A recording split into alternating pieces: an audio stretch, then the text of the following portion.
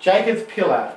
You may have noticed in the front of our hall we have our display boards up, and one of the display boards is called Jacob's pillar, the stone of destiny, or the stone of Scone. And we're just going to cover a little bit about why that board is there and what it's about and some of the history of the stone. And as we go through, I hope you see that it's actually quite an amazing prophecy and a fulfilment of prophecy. Not that the stone is, we don't want to be sort of worshipping a stone or anything silly like that, but it is significant and it represents a lot more than just a rock under the coronation chair. Okay, so where did it all come from? Back in Genesis chapter 28, we read a story, and it's a significant story in the Old Testament. It's a story of where Jacob laid down and rested his head and had a dream. Now this dream was a major dream because it was a dream about a relationship between heaven and earth. And as we read through the chapter, you'll see some interesting promises that are made, and we're going to try and follow those promises a little bit. And they're significant because these promises related to Jacob, who was Abraham's grandson. So Genesis 28, we see here from verse 10 it says, "And Jacob went out from Beersheba and went towards Haran, and he lighted on a certain place and tarried there all night, because the sun was set. And he took of the stones of that place and put them for his pillows, and he lay down in that place to sleep. And he dreamed, and behold, a ladder set up upon the earth, and on top of it it reached to heaven, and behold, angels of God ascending and descending upon it." Now this is an artist's rendition there, but essentially what he dreamed about was this ladder going up to the heavens and angels going up and down on this ladder. Now we all know that that's just it's a very symbolic concept, but this is his dream anyway. But the dream goes on. It says, "And behold, the Lord stood above it and said, I am the Lord God of Abraham thy father, and the God of Isaac." Isaac, of course, was Jacob's father. "The land whereon thou lies, to thee will I give it, and to thy seed. And thy seed shall be as the dust of the earth, and thou shalt spread abroad to the west and to the east and to the north and to the south. And in thee and in thy seed shall all the families of the earth be blessed. And this stone which I have set for a pillar shall be God's house." Now I want you to remember that. This statement from God in this dream is that this stone was going to be God's house, which is an odd thing to say. "And of all that thou shalt give me, I will surely give the tenth unto thee." Now this occurred in 1760 BC. Now what I want to just point out here quickly is verse 14, when it says, "Thy seed shall be as the dust of the earth, and thou shalt spread abroad to the west and to the east and to the north and to the south." Essentially what occurred subsequent to this was that Jacob, he had 12 boys. One of those boys was Joseph. Joseph was sold off into slavery and went down into Egypt. And there came a famine upon the earth that was pretty bad, and the rest of the family of Jacob's family all ended up going down to Egypt, because Egypt had food, because Joseph had been forewarned by God that there was going to be a drought, and he had stockpiled lots of food in Egypt. And when his family went down there, they were reunited with Joseph. Joseph was in a position of power and gave his brethren residence down there in Egypt, and they stayed there eventually until the Egyptians, another pharaoh came along who really didn't have any relationship with Joseph and his family, put them under bondage for 430 years, and that takes us right up till the time of Moses, when Moses led the children of Israel out of via the Red Sea across back into their homeland, back in this area. So the promise where he was going to move them to the west and to the east and to the north and to the south never happened in Jacob's lifetime. It happened to his descendants. And the above verse there, the next verse, it says, "And in thee and in thy seed shall all the families of the earth be blessed, that's speaking particularly about Jesus Christ. When Jesus Christ came on the scene, he came as a descendant of David. And David was a descendant of Jacob. And it was through David's seed that Jesus came. That's why Jesus, when he walked around, sometimes people said to him, "You're thou son of David." He was, if you go through Matthew chapter 1 about Mary's lineage, so-and-so begat so-and-so begat so-and-so, you'll find that Mary was a direct descendant of King David. So in Galatians, when it talks about these promises, it actually singles out Jesus as being the fulfillment of this, through Abraham's seed and through Isaac and Jacob's seed, would all the world be blessed through Jesus. But as well as just that, the blessings that came through Jesus, also Jacob's descendants were going to migrate to the four corners of the earth. And this is exactly what happened. Now this is 28 years later. In chapter 35 of Genesis we read this. This is now an event where Jacob actually wrestled with an angel. And God said unto him, "Thy name is Jacob, thy name shall not be called any more Jacob, but Israel," which means ruling with God, "shall be thy name." And he called his name Israel. And God said unto him, "I am God Almighty, be fruitful and multiply. A nation and a company of nations shall come out of thee, and kings shall come out of thy loins." So now there's an extension of the promises, where God is actually building on those ones that were given 28 years earlier, where he's saying not only is he going to spread from the north and the south, the east and the west, and all nations are going to be blessed through his seed, but also they're actually going to be a nation and a company of nations. And also that there would be kings that would come through his line. Which is interesting because at this stage there were no kings.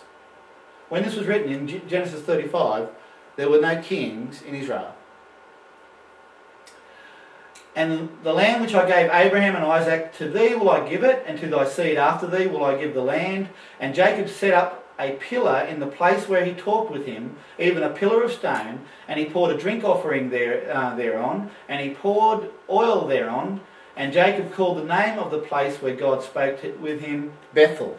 Now Bethel actually means in Hebrew, house of God. And Bethel is the place also where Jacob had that dream. So we're talking about a particular place here that was very significant in the Old Testament and the New Testament. And it was significant because in this place, Jacob had set up this pillar that was representative of these promises that were given to him. Not that the pillar was particularly significant, but the promises were. And this is what I'm getting at here. All throughout the Old Testament, this stone that they carried around with them was representative or embodied these promises. So it was held as dear to Israel because it signified these amazing promises that God had given to Jacob and his descendants. Now here in Genesis 49, we read this: "Joseph is a fruitful bough, even a fruitful bough." Remember I said Joseph was one of Jacob's children? And this Joseph was the one through whom the major promises of being a company of nations and a great nation would come. "And Joseph is a fruitful bough, even a fruitful bough by a well, whose branches run over the well. The archers have sorely grieved him, and shot at him, and hated him. But his bow abode in strength, and the arms of his hands were made strong by the hands of the mighty God of Jacob. From thence is the shepherd, the stone of Israel." Now, from these verses here, as a result of these promises that were given to Joseph and these descriptions were also given to each of the other brothers of the tribes of Israel. And as a result of these promises, emblems or shields or banners were created to represent each of the tribes. And Joseph's emblem was of the branches, the olive branches, and that was his emblem. And we'll see that that's significant as well. Not tonight so much, but these emblems that were given to them carried through time eventually to his descendants. Now, going right down now to 1000 BC, I just wanted to throw this in as well, just to illuminate the concept of this house of God. and what it represented. 2 Samuel chapter 7 and verse 8. This is now written in 1000 BC when Israel are at the height of their power, and they are at their greatest extent. David is king, and they have now swallowed up all of the area around them. And this is where the nation of Israel has been now given all of the land that was promised to Abraham.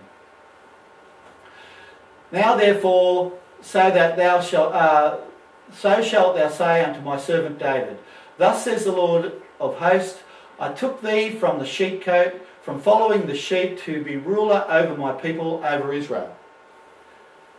Remember we read earlier that kings would come of his line? And I was with thee, whithersoever thou wentest, and have cut off all thine enemies out of thy sight, and have made thee a great name, like unto the name of the great men that are in the earth.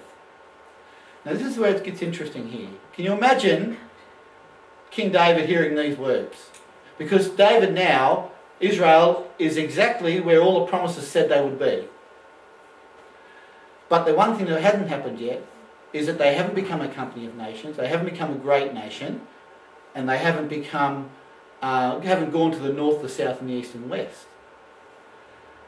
Verse 10 it says, Moreover, I will appoint a place for my people Israel, and I will plant them, that they may dwell in a place of their own, and move no more, neither shall the children of wickedness afflict them any more as before time. And as since the time that I commanded judges to be over my people Israel, and have caused thee to rest from all thine enemies, also the Lord tells thee that he will make thee a house, or an house. Because what had happened here, David said, I want to build God a house to dwell in. Because David wanted to build a temple. And God said to David, no, I'm not going to let you build a temple because you're a man of war. Your son will build me the temple. And eventually Solomon, his son, did build a temple. But he said to David, no, I don't want you to build me a house, but I'm going to build you a house. Talking about the house of David and eventually this kingdom that would last forever. And when thy days shall be fulfilled, and thou shalt sleep with thy fathers, or when you die, I will set up thy seed after thee, which shall proceed out of thy bowels, and I will establish his kingdom. So he's talking about Solomon and so on, down through the line. He shall build a house for my name, and I will establish the throne of his kingdom forever. So this is talking about David's throne, being around forever. I will be his father, and he shall be my son. If he commit iniquity, I will chasten him with the rod of men and with the stripes of the children of men. In other words, if the descendants of King David did not follow God's commandments and do the wrong thing, God would punish them. He would allow other nations, like it says here, the rod of men with the stripes of the children of men, he would allow other nations to inflict David's descendants because of that, but the kingdom would remain nonetheless. And we saw that subsequent to David, that different kings had fallen into idolatry and done things some pretty bad things, where the prophets would often plead to God saying, get rid of this king. And God's response was, look, because of my promise to David, the king remains, but I will punish them for what they've done.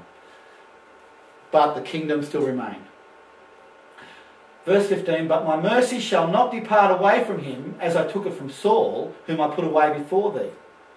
And thine house and thy kingdom shall be established again forever. Before thee thy throne shall be established forever. So I think we're getting the point here of this chapter, that the throne will remain forever.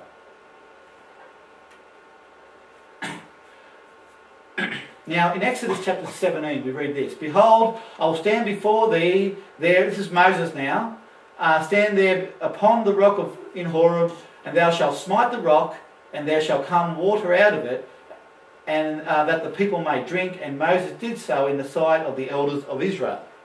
Now what I'm getting at here is this rock that they carried around with them was a significant stone. And this is the stone upon which Jacob rested his head. It became symbolic of these promises. So wherever they went, they carried with them this stone. And in the Old Testament, the kings were crowned standing beside this stone. We'll see that later. Now, in reference to this, in the New Testament, in Corinthians, Paul writes this, Moreover, brethren, I would not that you should be ignorant how that our fathers were all under this cloud and all passed through the sea, and were all baptized unto Moses in the cloud and in the sea. And did all eat the same spiritual meat, and did all drink the same spiritual drink, for they drank of that spiritual rock that followed them, and that rock was Christ, or anointed. So what we're getting at here is this rock was symbolic of all these promises. That's why it literally wasn't Christ. The rock wasn't Christ, but it was representative of the promises. Are we starting to see that? It's the language, although it's a bit odd for today, in today's vernacular, the point is that this rock that they carried around was a significant thing to the nation of Israel, and that's why they carried it around and gave it such a prominent place. Now this is in 1450 BC. Now this is what the angel said to Mary when Mary was about to have a baby. In Luke 1:31 it says, "And behold, thou shalt conceive in thy womb, and bring forth a son, and shall call his name Jesus. And he shall be great, and shall be called the Son of the Highest, and the Lord God shall give unto him the throne of his father David." Isn't it significant that the angel, when the angel appears to Mary, the angel says, call his name Jesus, and then goes on about how that Jesus is going to sit on this throne of David. Can we see why it's so significant now that this throne remained forever? But we still have a problem, don't we? In 604 BC, the city of Jerusalem was sacked by Nebuchadnezzar, and the king Zedekiah was taken away prisoner. So many would say that from 604 BC to when Jesus came along, when Jesus was born, around about 4 BC, for those 600 years, that there was no king in Israel. And that was the claim. So a lot of people between 600 BC and 4 BC were skiting and saying, look, God's promises faltered. You know, all these promises that there would always be a king over Israel never came true. But it is true, because what happened was Zedekiah had also daughters, and the daughters were taken by Jeremiah the prophet away at the time that Nebuchadnezzar took the city of Jerusalem, and they went down into Egypt. In a couple of weeks we're going to do a presentation just on that aspect, but one of the things that Jeremiah took with him was this stone upon which Jacob rested his head, and that's where it gets interesting. Now, pretty bright, but the stone of destiny is a stone that appeared in a place called Tara in Ireland in 580 BC. Now it just so happens in 586 BC was when Jeremiah fled the city of Jerusalem with the princesses down into Egypt. And 6 years later, this man with these princesses turn up in a place called Tara in Ireland. It wasn't called Tara then, but in those days there was already a person who was there called Eochaid, who was a heremon or a king. And when this person turned up in Phoenician boats with a person named Barak, not Barack Obama, kids, in 580 BC, one of these princesses married this person Eochaid.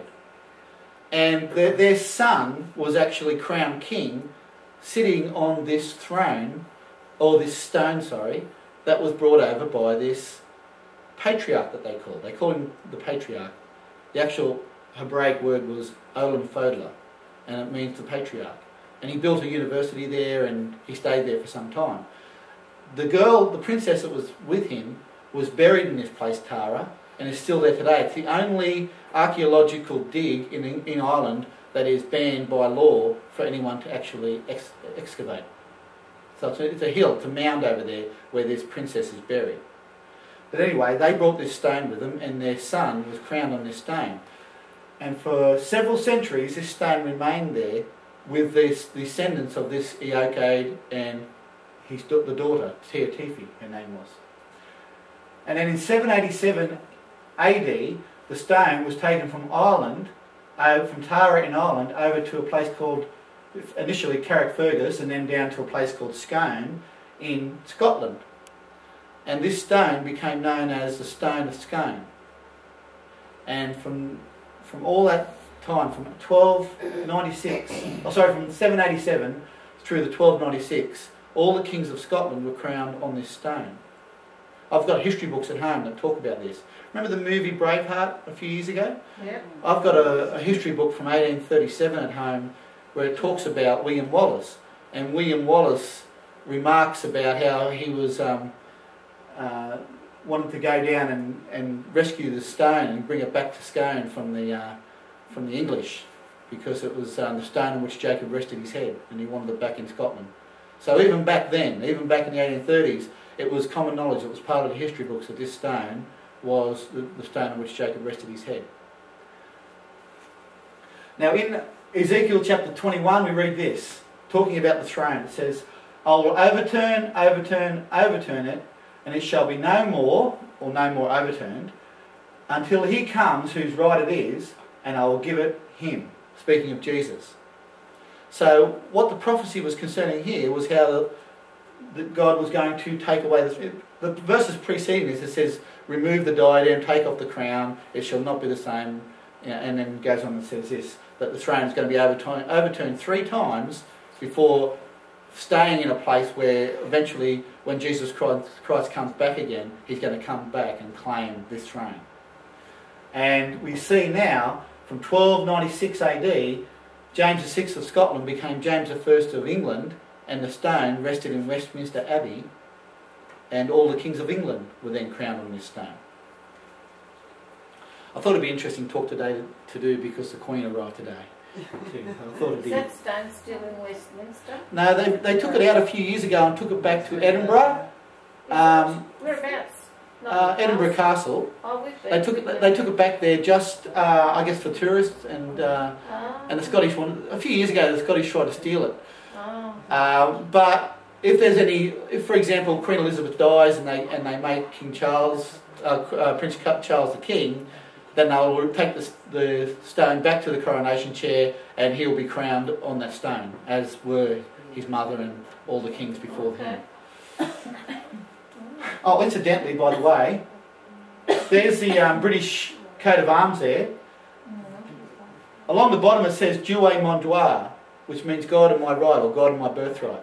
That birthright is a birthright starting from Jacob, going down, right down through Jacob's seed, right down with carrying the promises to today. So over in Scone, they've now got a replica. You can see it there of the stone which the kings of Scotland were crowned on what's called Moot Hill until 1296, when Edward I took the stone to Westminster Abbey. Now, at the turn of the century, there was some talk about this stone, and they had a royal commission in England to establish the origin of several of the historical monuments in England. And there's a book called The Royal Commission into the Historical Monuments of England, an inventory of the historical monuments in London, Westminster Abbey, where in the foreword we read this: no better occasion than this will offer itself for introducing a word about the strange palladium of the empire, the Stone of Scone, which Edward I brought from Scotland and placed it in the coronation chair, which he made to hold it, which holds still. What was it? The medieval chroniclers, as it is well known, made it to be Jacob's pillow at Bethel, and told of its transportation to Ireland and thence to Scotland. So this is what they said in the foreword concerning the stone, was that this had been the case, that the stone had been brought over. Palladium just means a strange object with which the security of something is regarded as bound up. So this is what they're saying, that the security of Britain was all bound up in what was represented by this stone, or the promises that were contained, or that were given when Jacob rested his head upon this stone. Okay? Again, there's that verse out of Genesis 49 when it speaks about this shepherd stone, the stone of Israel. In the memorials of Westminster Abbey we read this: the one primeval monument which binds together the whole empire carries back our thoughts to races and customs now almost extinct, a link which unites the throne of England to the traditions of Tara and Iona. Tara is obviously that place back where the princess was buried. It is traditionally identified with Jacob's pillow at Bethel, afterwards the Leophale or stone of destiny on the sacred hill of Tara in Ireland. So you can see there a picture there, that's what the stone looks like under the coronation chair. So if you went to Westminster Abbey over the years and saw the stone, that's what you would have found under the stone. Oh, sorry, under the chair. Out of 2 Kings we read this, and he brought forth the king's son, and he put the crown upon him, and gave him the testimony, or the Old Testament law, and they made him king, and anointed him, and they clapped their hands and said, God save the king. This is the tradition there out of the Old Testament. And this is what they do nowadays with Princess Elizabeth there. We present you with this book, the most valuable thing that this world affords. Here is wisdom, this is the royal law, these are the lively oracles of God. Now that scripture there in Kings goes on to say this. Verse 13 and 14. And when Athaliah heard the noise of the guard and of the people, she came to the people into the temple of the Lord, and when she looked, behold, the king stood by a pillar as the manner was. So at the coronation there in the Old Testament, they stood by the pillar, which represented this stone or these promises. Again, these are the promises, the words of the angel to Jesus' mother Mary, that he would take up the throne of his father David. Now here's another verse, a prophecy out of Isaiah chapter 9, which I think is really important to encapsulate exactly what it all stands for. It's not that we're saying that Britain is particularly great or anything like that. Well, I'm hopeful I'll be able to clear that up very well now.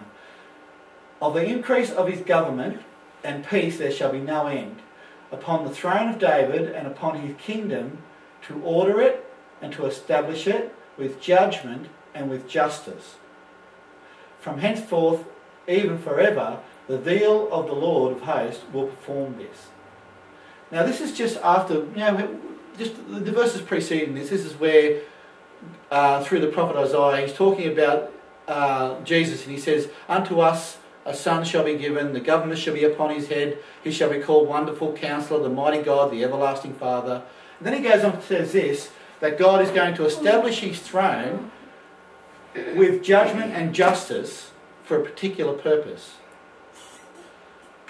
And it's interesting those words together, because we see that also in the promises that were given to Abraham.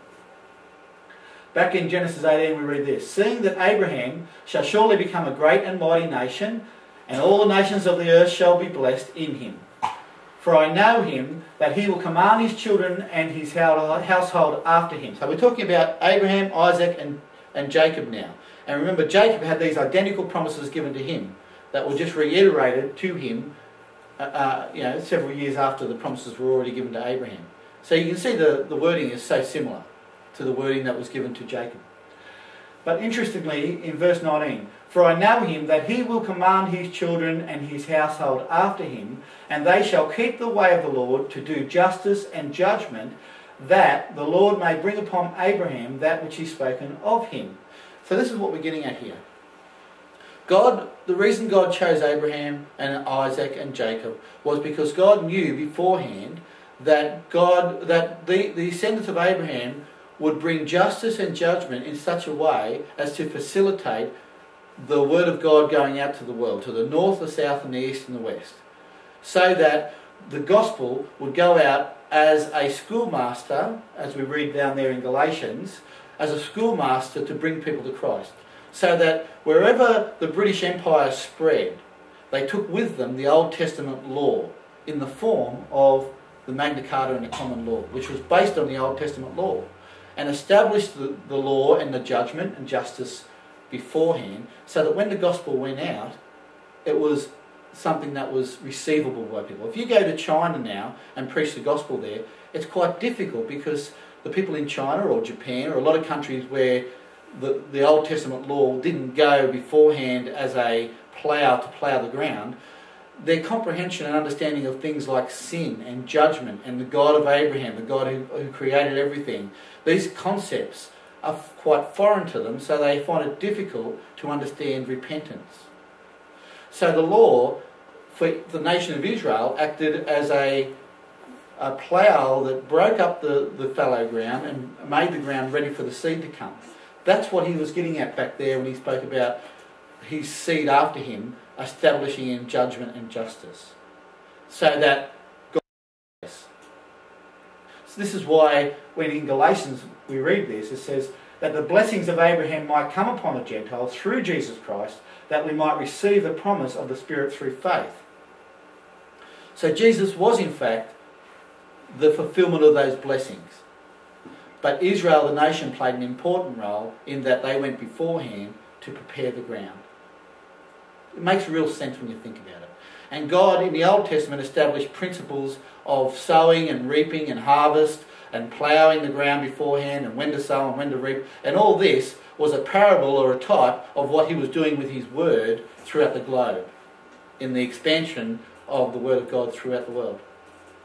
And verse 29, we read this: "And if ye be Christ, then ye are Abraham's seed and heirs according to the promise." So it's not something that makes any difference whether you're of British descent or not. It makes no difference. The British Empire was really just used by God to prepare the ground ready, so that the rest of the world could then be given the gospel.